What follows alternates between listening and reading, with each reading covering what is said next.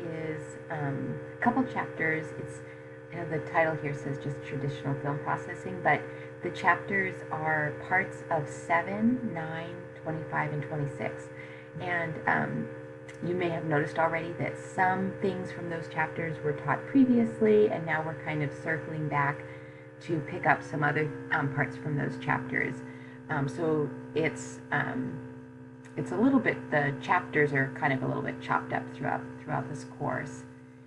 So here are the objectives for pretty much. I think we're starting off with some things for chapter 7. So here's some objectives to start out with. There's more later on in this slide deck, but so when we think about traditional film, a lot of us may never even use it at all in your career by this point. Some of you who have been dental assistants probably have used traditional film. And then if you work in certain industries or certain practices, you may still use traditional film. If you work for an older dentist who hasn't transitioned over, or if you work in public health, so sometimes you may come across this. So it's still out there, so it's good to learn about them. So the components of a traditional film, it's layered material that's sort of surrounding a film. So you can see here, you have this sort of outer plastic packet, or this one looks like it's made of plastic and it has some cardboard or some paper as well. And then you have a sheet of lead foil, and then you have a film that is kind of wrapped in this black inner paper. And so that's all stuffed into this sort of plastic envelope. So the plastic film is coated on both sides with an emulsion. It's wrapped in that black paper, and then there's a thin sheet of foil on the back side. And then the plastic cover, and then there is an embossed dot. So remember when we were mounting, we said the dot goes up. There's also that saying the dot goes in the slot. So when you slide the film into the film holder, you want the embossed dot to go down into the bottom of the slot, because that's going to be where the occlusal surface or the incisal surface is. And inside the film there can be one, or inside the packet there can be one film, or there can be two. And two films would make it so that there's a duplicate. There's two films of the same image. So different types of film, oftentimes through the manufacturer, they're going to be color-coded for speed and for how many films are in the packet. So this D film up here has a single film inside for green, and then there's two films inside the gray packet. So say you wanted to take a PA and then send a copy to the endodontist. So something like that. That's why you'd have double films. So when we record the image, when we expose the film or record the image, the film is what we use to record the image, or we would use a receptor like a sensor, but right now we're talking about traditional film. So the film is what we use. It's the medium that we use to record the image. The film itself is covered with an active emulsion. This active emulsion is sensitive to radiation. It's a homogeneous mixture of gelatin and then these silver halide crystals. So the gelatin probably just keeps everything sort of homogeneous, but the active part of this emulsion is the silver halide crystals. So silver halide makes up about 90 to 99% of the emulsion, and then the other 1 to 10% is silver iodide. So when an X-ray photon hits the surface of the film and it hits the surface of that emulsion, a latent image is formed. And a latent image means that there's an image in there, but it's not, you can't see it yet. So it's you have to do something else before you can see that image. So something chemically has happened and changed the structure, but you're not going to reveal it until later. So that's why they call it a latent image. So the base is a thin plastic made of flexible polyester that's coated on both sides with this emulsion. So that's what the actual like film that you're holding is, just a thin plastic, but it's that emulsion that makes that image come on. The base, or that thin plastic film, is tinted blue, so that you can see through it easier. It provides a stable support for the emulsion as well. It gives it a nice solid structure. And then there's the protective layer, which is a transparent layer to protect the emulsion from different reactions from light and scratching and things like that. So it kind of gives it a little bit of a protection. So here's two different images of the same thing. This is more of a 3D image, and this is a 2D image showing that there's this thin, transparent protective coating. Then you have your emulsion, and then there's some kind of an adhesion of the emulsion to your transparent plastic base, which is blue tinted. So it kind of shows the same thing here. And that's what makes up the film inside your packet. So the whole process of film processing is to convert that latent image to a visible image. So when you expose the film to radiation, something happens, and then a latent image is now on the film. So now we want to make it visible. So it makes that image visible, and then it also preserves the image so it doesn't go away. It fixes it right there for you to have, as long as, hopefully if it stays in a protected area, the image should last a long time. So the process here, there's the development and then there's the fixing. So the development takes place over time. The top early stage silver being deposited, and then the bottom development is complete. The silver deposits where the film was exposed to X-rays. So it's basically, you get this initiation of the developer starts to transform the way that the silver that was hit by the radiation, it starts to transform it and turn it into black or shades of gray, depending on how much radiation that silver, those silver particles received.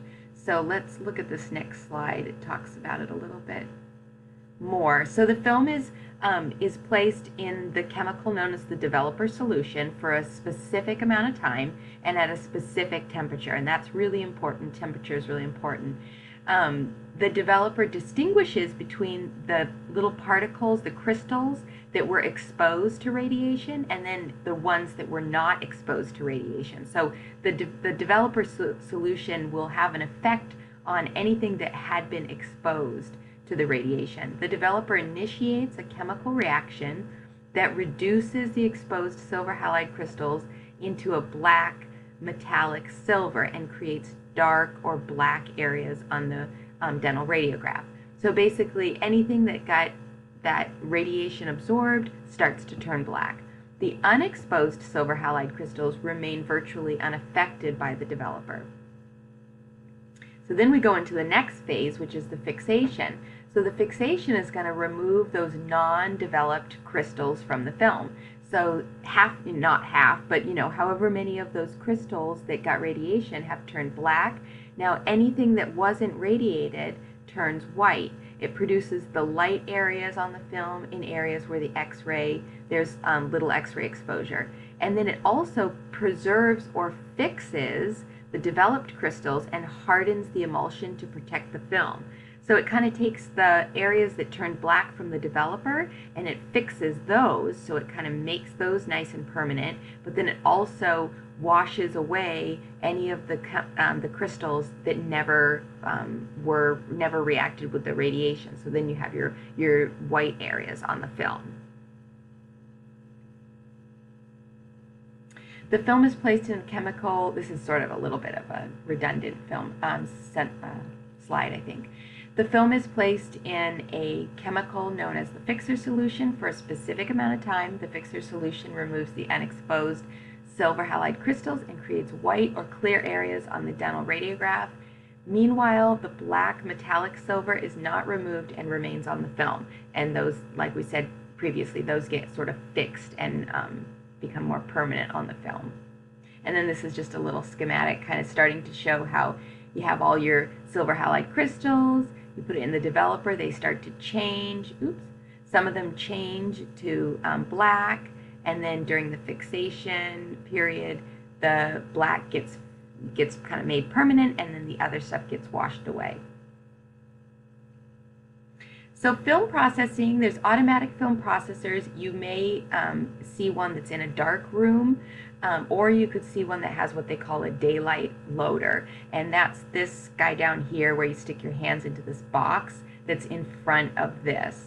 So then this kind of hangs on the front here, and you stick your films in there but through the box. And that's if the office is small and just doesn't have a designated dark room. So here's a picture of an automatic processor. So you'd feed it in the front. It goes through all these rollers. It travels through these rollers down into the developer, and then out of the developer, and then into the fixer, and then out of the fixer, and then into water, and then out of the water, and then through these drying chambers, and then it comes out the other side. So this would show you how important, when we talk about things like replenishing your developer and replenishing your fixer and making sure the temperature is just right. Because if these levels get low, then your film may have a developer cutoff or have a fixer cutoff.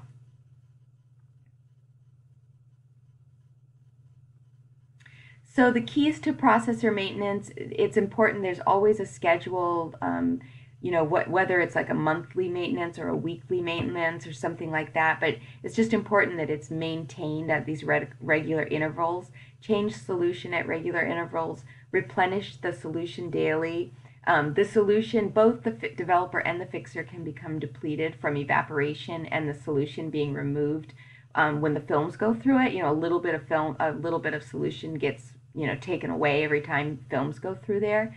So it's important to have those replenished. So now we'll talk about digital imaging a bit. These are the objectives for that. This is, I believe, now we're going to be moving on to chapter 25, I think is where this digital imaging is mostly talked about. So digital imaging, so what is it? It's basically a filmless imaging system. It's computerized imaging system, converts energy into visual images.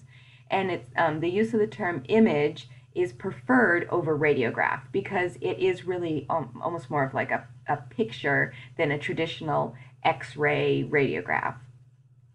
But you'll still hear people call it everything from film to picture to image to radiograph. I mean, it's just people say all sorts of things.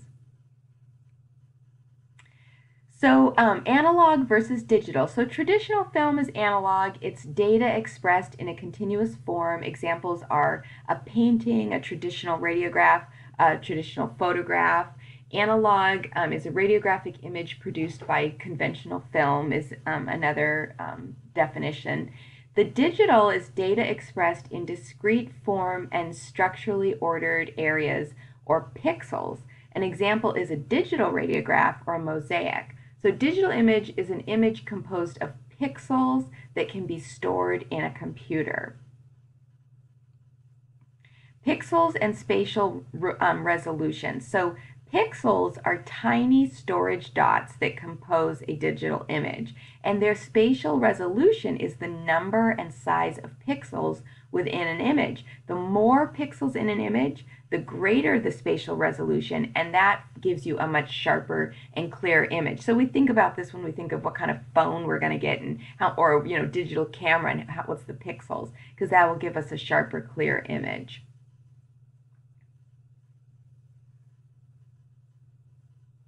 So here's an example of how the pixels get smaller and smaller and the image gets clearer and clearer. So we have different types of digital systems. We have a direct system. This is important for you guys to remember for the exam.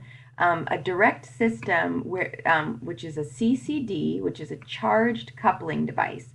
And that is what we have in the patient's mouth, is the charged coupling device, the sensor. So the indirect system, an example of that would be the PSP, or the phosphostimulable storage phosphor, photostimulable storage phosphor, or phosphor plates. And that is not connected to the computer. And so you take that and you have to scan it in a scanning machine, which is connected to the computer.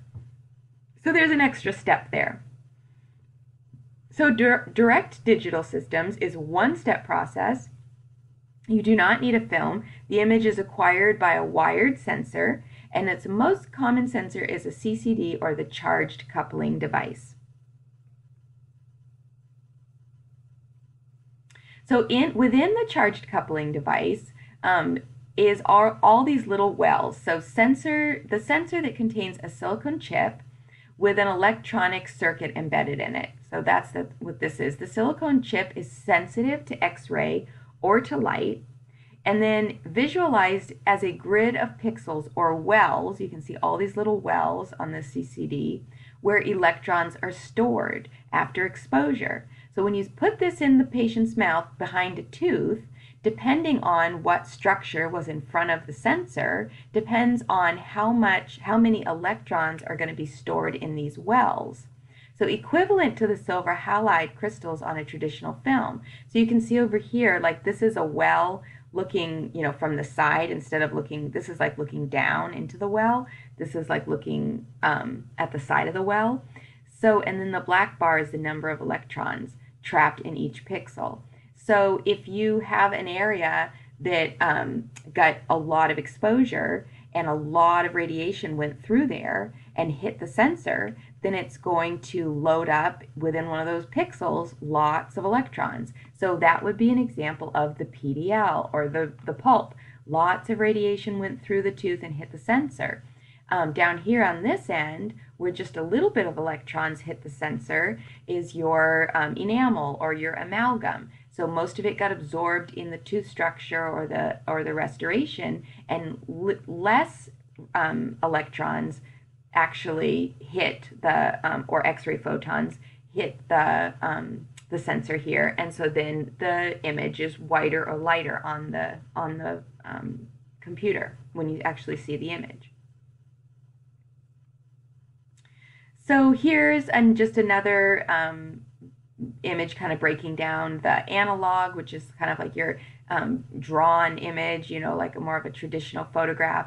And then you have it digitized, where they break it down into segments and into kind of, you can see how it's like light and dark areas throughout.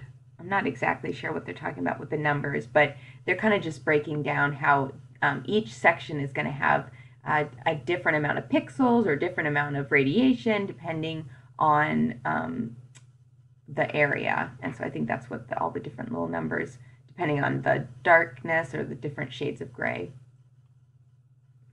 Advantages and disadvantages of direct digital imaging. So advantages would of course be that it's instantaneous. We love that. There's great resolution, lots of detail. We love that. And then the sensor is reusable, so it's kind of economical in some ways and environmentally friendly. Disadvantages as that you cannot use conventional film holders, so it's a pretty big investment up front. You have to use barriers to cover it because it's not autoclavable. And then, of course, the wire can get damaged or be captured in images, and so you have to think about that. And then it's very rigid and thick. They've made it much better. This is the Dexus one that I always loved. I used that in practice, and I always thought that was far better than like the Schick, or there were some other ones that were really big. But still, it's very rigid. There's no bending this, and so either a patient can handle it or they can't. And it's just one size. Although they do sell like pedo size, but pretty much people just buy the one size sensor. Indirect digital system is the stimulable storage phosphor. So this is that two-step process. You put the little phosphorus plate in the patient's mouth to be exposed, and then you take it out and you have to run it through a scanner, and then you have to kind of reset it with a lighting system to sort of blank it out, and then you can reuse it again. They're wireless, they're reusable, they're soft and a little bit more flexible, but you cannot bend them like you could traditional film. Traditional film used to be able to like bend the corners, and you can't do that with this system. But they are a little bit more flexible, and they certainly are thinner. So the phosphorus plates, you reuse them by putting them inside these little sleeves, and then you just take them out of these sleeves, and then you put them in a little box to kind of reset them. But they get scanned in a laser scanner, digital interface card. They show up on the computer and then they're in your software. So then you can treat them like a digital image once they get in the computer, but it's an extra step. And of course, you can see here they come in different sizes, which is nice. Here's the scanner. So they go in here and then they pop out the bottom. So advantages to digital imaging, it is a time saver for sure. You know, there's no dark room, there's no chemicals that you have to recycle or purchase that are kind of caustic. The image can be enhanced. There's much less radiation to the patient, which is wonderful. Images can be shared readily with other doctors, other professionals, or emailed, to the patient. Images can be shared. I said that already. Improved workflow. So, it's really helped out in a lot of ways. The doctor can pull up an image in his office and then come in and have his, know what he wants to say to the patient. Long-term cost savings, but it is, expensive up front. And then advancement in patient education. So, wonderful tool for education. Image enhancement, you can lighten or darken it. You can modify the contrast. There's reverse grayscale. You can sharpen it or smooth it. You can zoom in and out. You can measure things. You can do special colorization, all sorts of really kind of neat tools to play with. So here's an example of how an image can be enhanced. This third root back here is kind of ghost-like, but here it just super stands out really nice and strong after they've done this root canal. So that's showing a nice way to be able to enhance it. Grayscale inversion. This is the grayscale inversion. Everything that's white turns black. Everything that's black turns white. It's interesting to look at. I don't know if it makes it necessarily more diagnostic, but the bone level sort of sticks out a little bit better, I almost think. So that's kind of an interesting thing to be able to see. And then colorization.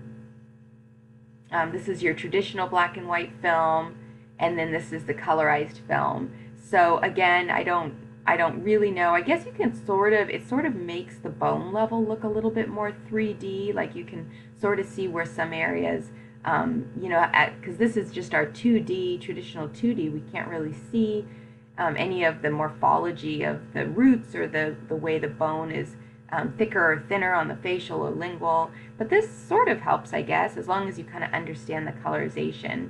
I don't know if it does too much for diagnostic, but it's kind of neat to look at. So there's been a lot of studies when it comes to digital imaging and if it has improved practitioners' ability to diagnose. And they really found that it doesn't show a significant difference. People can diagnose off of a traditional film that's been exposed well. There's no errors or things like that, or they can diagnose off of a digital image, and they haven't really stated that. Studies haven't really shown that one is really superior to the other as far as diagnostics go, which is kind of interesting. So periodontal evaluation of the bone level. Most studies also show no difference between a digital film and a traditional film being able to diagnose with the bone level. So even though there are wonderful advantages, our ability to diagnose hasn't really changed even with the digital radiographs. So some of the concerns are, of course, the initial startup costs, I said, can be very high. The sensors can be very large. They've worked on that a lot over the years, but you could see the footprint of where the actual sensor was active was smaller than the whole size of the sensor. So you get this really big, hard thing to put in patients' mouths, and they didn't like films to begin with, so it didn't really make it more comfortable in the beginning, but they have worked on it. Then, let's see, we talked about their patient comfort. Increased risk with handling expensive items, so you really want to train your staff to, be respectful of the equipment, understand the cost and how to take care of it and how to, be careful with it, all that. Requires special sensor holders. because of the shape of the sensor. So you have to purchase all new sensor holders, and you have to purchase enough to last you a whole day with all your rooms. So I mean, doctors, the initial cost is huge, because you might be talking 2 to 4 sensors, and then many sensor holders for each room, at least probably 3 to start out with per room, because you'd be processing them throughout the day. But so it's a pretty big investment out the gate. Other concerns: the sensor longevity. No one really knows exactly how many images can be captured, but they've estimated it's upwards of 10,000 images, which is good. But the CCD, you don't want to damage the cord. That's like basically the biggest. That's the weak part, is the cord. So you want to find out what kind of replacement policy the company has that you're buying it from. And then with the phosphorus plates, you can't bend it. You want to be careful not to scratch it.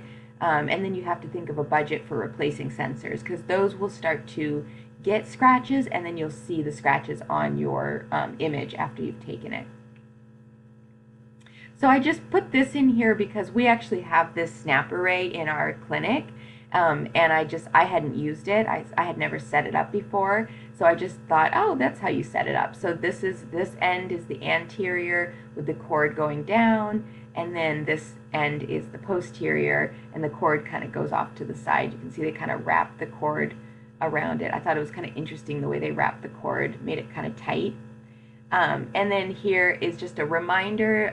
I know we forget sometimes in lab, but this is just a reminder that when you're taking anterior PAs, your cord goes down and along the side of the bar. You always want the end of your sensor that's more flush to be up against the palate or in the floor of the mouth, without something bulky in the way, like the end of the cord.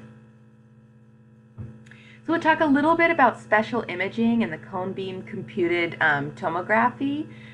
This is a really neat, these are some other special imaging too that at the very end we'll just touch quickly on. But this is really neat. Tomography is a technique that uses cross-section throughout the body. It was mostly used in medicine for years and years, and then in 1999 they started making CBCT units for oral maxillofacial dentistry, that realm. And it's amazing, because everything that we've used for imaging has been 2D up until we started having the CBCT. So it's really it's become really desirable technology because of its accurate and detailed information it provides. I mean, it can help dentists and specialists knowing where the mandibular nerve lies, or planning implants and how they're going to angle the implants, or where the sinus is. Do they need a sinus lift? I mean, so many things. Impacted teeth, or some kind of lesions that are growing. I mean, it's just endless the amazing ways that this is beneficial for dentistry and oral surgery. So the 3D CT scan, also available for analysis of bone and oral cavity for proper placement of implants. I already said that. So it's a 1-to-1 ratio. So there's something called the field of view, and that can be adjusted. It basically means how much of the head are you focusing on. But no matter what size your field of view is, the field of view provides accurate dimensional measurements the patient with a 1-to-1 ratio relationship. So it's very accurate. The amount of distortion is really almost nothing, which is amazing. That's why it's so preferred. So let's see if I have anything else here in my notes. The CT scan software can be added to a panel machine, uses radiation, but is computer generated with no film or screens needed. Anatomic features within the field of vision provide accurate dimension. We said that. So, okay, let me go to the next slide. So this just shows how, like with a traditional X-ray source, it's sort of a fan, but with the CBCT, it's a cone. So that's what gives it that 3-dimensional, because it's a cone of X-rays. Here's just an example of a CBCT scan, and just seeing kind of one slice basically into different areas of the head. Then you can see here how it looks far more 3D. And then you can see this image is kind of showing how they're planning an implant. So they can see where the sinus is, they can see how deep they have to go. They're getting like a little target. This is where we're going to set it up. Here you can see the mandibular nerve. I mean, it's just amazing. And it's pretty easy. The patient just stands there and it goes around their head, just like, with a pano. It's super simple. Here's an example that shows the field of view. So you can see it can be all these different fields of view, and some machines will do more variations than others. So it just depends on the manufacturer and the machine that's purchased. Here is an example of a third molar lying close to the nerve, and then this is like a big cyst basically. So they're able to see pathology and teeth in relation to the nerve. Here's some other pathologies happening, or some inverted. These might actually this might be an inverted central incisor right here, and then that's a canine. So they can just see orientation of teeth and just all sorts of really neat things. So some other special imaging. So it says, what type of image is this? You guys can't answer back, so I'll just tell you this is the CBCT. And what important information does this image show? So do you see anything in the jaw area that you might think, oh, what the heck is that? If you were looking at this, then that is what you're supposed to be noticing, and that is an impacted canine, or a canine that's kind of gone sideways there. So what angle does this image show? I don't know really what the question is there, but I think it's showing that from this view you're coming in more from the lingual view. So that's what's neat about it, is you can see from different directions. And then here is what was this radiograph used for. So this one here shows them placing an implant and what direction and how deep and all that, the angle of the implant. So they use this to help place an implant.